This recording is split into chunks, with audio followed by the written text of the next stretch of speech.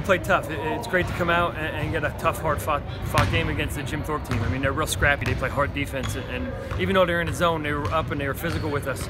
And we did a good job of knocking down shots when we had the opportunity. Guys stepped up, really made some big buckets. And on defensive end, I think we gave up a bunch of points in the first quarter. We kind of zoned it in the second quarter and played much better defense throughout the game, and that kind of helped us get the victory. Yeah, you had three players in double figures tonight. Talk about getting that contribution from Barron, Stoffenberger to join in with Braden and Lucas. Yeah, Braden and Lucas are scorers, and they've been known as scorers for the last few years coming through the program, and everybody knows that they can score, but we always need that third guy to kind of chime in, when they start concentrating, not letting Braden get his shots. Lucas kind of didn't have it going tonight, so Barron did a great job.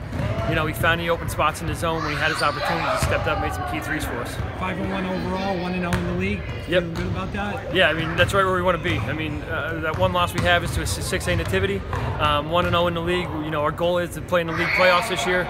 And it's going to be one where we can only afford to lose 2, maybe 3 games to get there. So every night in the Schuylkill League is a good win, no matter when you get it.